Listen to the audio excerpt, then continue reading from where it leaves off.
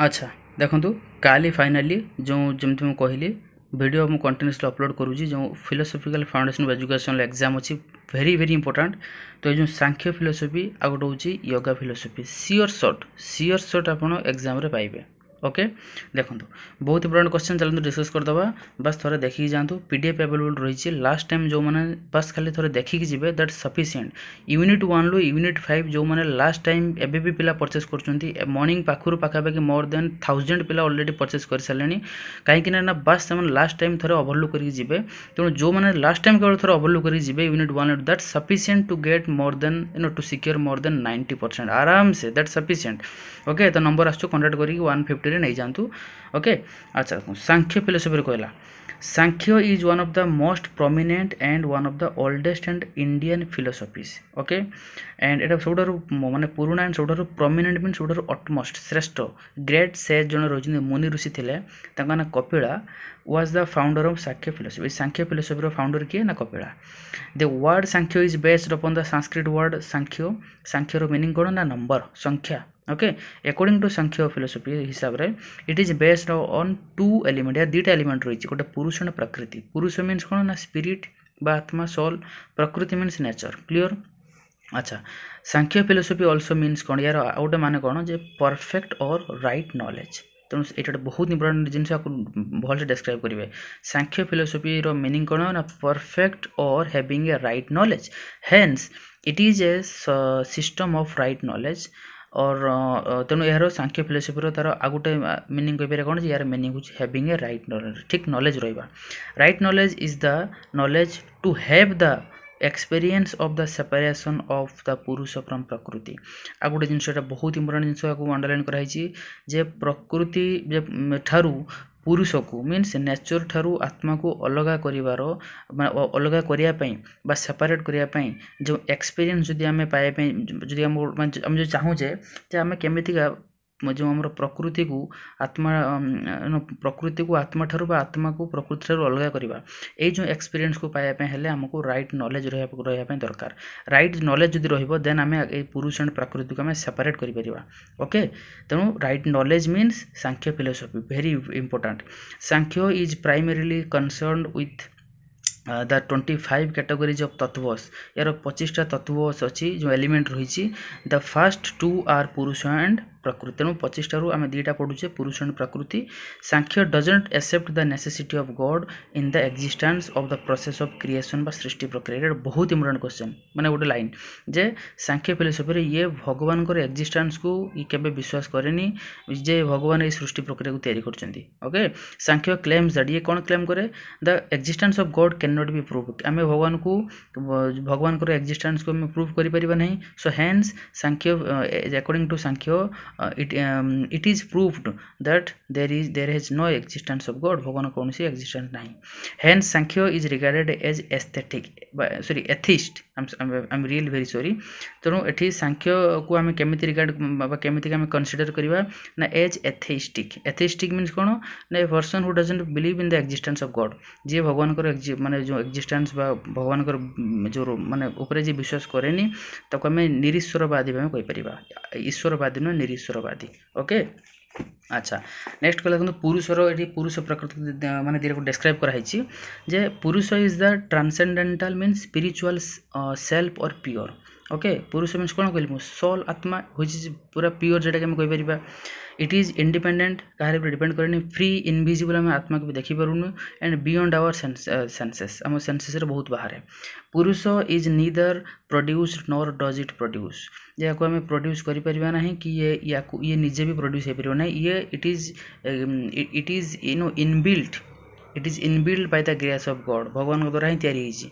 सो प्रकृति बर्तन कहला एटा पुरुष विषय थिला प्रकृति रे कोन कहला जे it is the unity of 3 attribute यार प्रकृति जो नेचर 3टा एलिमेंट अछि कौन कौन सत्व राजस तमस। सत्वर कौन कहला it means balance and harmony गोटे बैलेंस रखिबा गोटे ये रख बुझाछन तो। राजस कौन ना रजस होछि से इट मीन्स एक्टिविटी बा कोनसी एक्शन एंड तमस मीन्स कौन ना डलनेस बा हेवीनेस। ये बहुत बहुत इंपोर्टेंट जदि ए सब पॉइंट जदि आपण एग्जाम रे लेखु नांती बहुत प्रॉब्लम हो।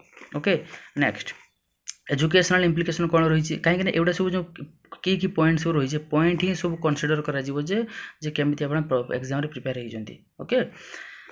अच्छा तार एजुकेशनल इम्प्लिकेशन लिखे निहाती तार एजुकेशनल इम्प्लिकेशन सब पॉइंट रही चार्टा पाँचटा पॉइंट रही पाँचटा पॉइंट से कंपलसरी लिखे एम्स ऑफ एजुकेशन डिस्क्राइब करेंगे करिकुलम डिस्क्राइब करेंगे एंड नेक्स्ट कौन देती AIIMS of education curriculum method of teaching देती discipline role of teacher maximum आप माने सबुथिरे जो योगा फिलोसफी हो सांख्य फिलोसफी हो एथिरे जो पाँचटा पॉइंट लिखिक तो डिस्क्राइब करेंगे एथिरे एम ऑफ एजुकेशन कौन कौची ना टू अचीव सेल्फ रियलाइजेशन निजे केमती रियलाइज करवा से जिनटा आम अचीव कर to achieve the M of solvation मुक्ति आमको मिल तार एम आम ये Piper to prepare the child for positive attitude towards life माने जीवन फ्यूचर लाइफ फ्यूचर रे केमती आम गोटे पॉजिटिव एटीट्यूड आम पिला भीतर तैयारी कर से जिन आमको हेल्प करे and preparing students for acquiring different skill needs in life जब लाइफ रे वेरियस टाइप्स ऑफ स्किल दरकार और से स्किल को पाइबा आमको हेल्प करे स्टूडेंट को प्रिपेयर करे to give emphasise on character building रे एम्फासाइज दिए गुरुत्व दिए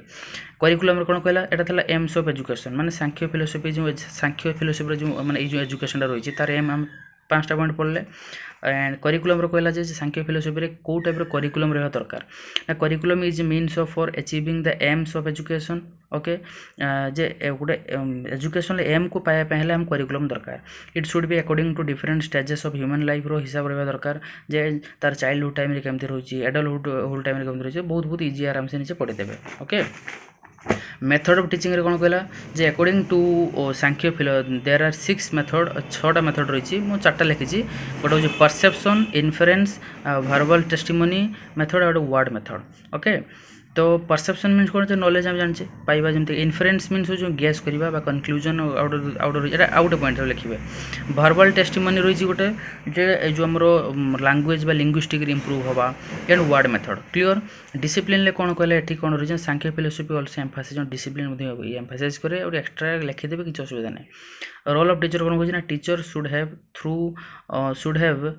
it's not through it is thorough okay thorough knowledge of प्रकृति एंड पुरुष so that teacher can provide right knowledge to the student in a real sense okay. First of all let me tell you because of right now I am in horse okay first of all let me tell you right now I am in Ross so because of I am like teaching all of you in very quickly in a very rapid way that is why sometimes I get fumbled so you just please adjust with those situations okay never judge that sir is teaching and sir is mispronouncing no okay so it happens it's a fact or it's a like a natural thing okay so teacher should have thorough knowledge of prakriti and purusha so that a teacher can provide right knowledge गोटे teacher भितर जब पुरुष and प्राकृतिर right knowledge रही तेज से student मानक ठीक से भी ठीक से राइट नॉलेज प्रोवाइड कर पार गोटे टीचर रोल लेवा दरकार okay.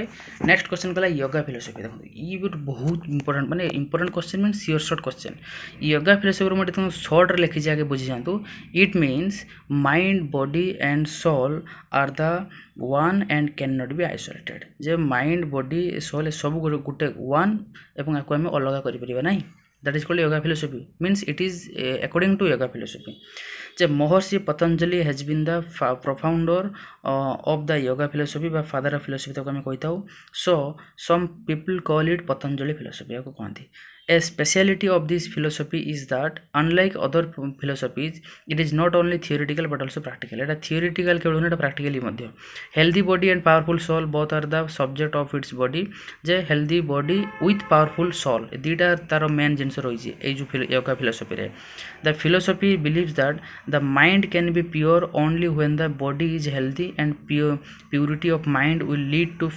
faculty of mental process or चित्त फिलोसफी कौन बिलीव करे जे जदि हमर माइंड ठीक रहिबो ऑटोमेटिकली हमर बॉडी विल बी हेल्थी जदि जे we can pure our coat कहला हाँ that mind can be pure only when the body is healthy body भी जदि हेल्थ रहिबो माइंड ऑटोमेटिकली प्योर रहिबो that is when it is rightly said और it is rightly suggested by the doctors और some other people to do exercise regularly in our day to day life okay. Next कहला जे purpose of yoga is to understand the real form of soul तेणु yoga philosophy तार main जिनस कौन जे आम आत्मार form को आम बुझा but this form can be understood only when all the aspirations and ambitions of mind are controlled. ଯେତେବେଳେ ଗୋଟେ ଲୋକର ଯାହା ବି କିଛି ambition ରହିଛି ଇଚ୍ଛା ରହିଛି ତାକୁ ଯଦି ସେ control କରିଦେଲା then he can get everything. Okay, the perfect control over the aspiration and ambitions is the main target of or motto of yoga. योगार main माने टार्गेट कौन इच्छा बा एम्बिशन को हमें कंट्रोल करिबा. Self control is the ultimate ambition और sorry ultimate motto of yoga philosophy तक हम लिख परिबा. The self control is the ultimate motto or ultimate aim of yoga philosophy. Clear? When the mind is not wandering and it is controlled, the form of God may be realized. Mind जिते माने एपट सेपट हेनी mind रो deviation बंद हो माने fluctuate हेनी एपट सेपट हेनी constant रोटे steadiness आसो mind भितर then obviously we can understand the form of God और we can see the form of God. Okay, so to see the form of God is called yoga. भगवान को फॉर्म रूप को देखा आमको that is called yoga means तार main priority रही yoga. Okay, so there are 8 aspect of yoga. ये अगर 8टा एस्पेक्ट रही दे आर कौन कौन ना अष्टांग ताको आम अष्टांग मार्ग बा अष्टांग योगा आम कहीपर यम नियम आसन प्राणायाम प्रत्याहार धारणा मेडिटेशन एंड समाधि. ओके, देख फर्स्ट एट खाली शॉर्ट रेट दीजिए. यमर कौन कहला ना यम मीन्स कौन ना absence of violence untruth and stealing. ए सब जिनस माने जो अहिंसा ए सब चोरी फोरी ए सब जिनस बंद करवा that is called the M of Yama. And नियम कौन नियम मीन्स संतोष बा तपस्या बा प्यूरिटी सब जिनस साधना ईश्वर प्रणिधान माने आम भगवान पाखे सरेंडर करदे ए सब जिनस नियम. आसन कौन ना the stability and feeling comfort in A posture that is called आम जो आसन करूँ.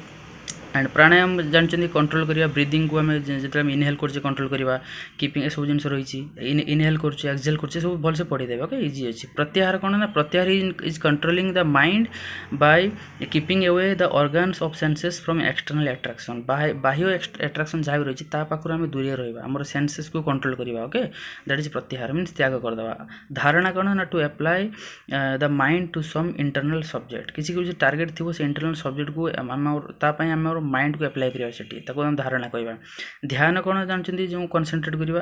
एंड समाधि कौन ना yoga philosophy philosophers consider that solvation is possible when only through समाधि. जे मुक्ति साल्वेशन माने मुक्ति पाइबा को तार मुक्ति पाइबार अल्टीमेट बा तार लास्ट हूँ जो कौन कहि उपाय से कौन ना जो समाधि रही. तेणु समाधि गोटे बहुत इंपोर्टेंट गोटे एस्पेक्ट रही. एंड मेथड ऑफ टीचिंग बर्तमान तार कौन रही मेथड ऑफ टीचिंग ना रिलीजियस टीचिंग मेथड धार्मिक उपर माने पढ़ाया माने पिलान को पाठ पढ़ाइबा लॉजिक तांको सिखाइबा सेल्फ स्टडी कराइबा प्रैक्टिस मेथड केमती कराइबा method of hearing and meditation तांको सिखाइबा सब जिनस.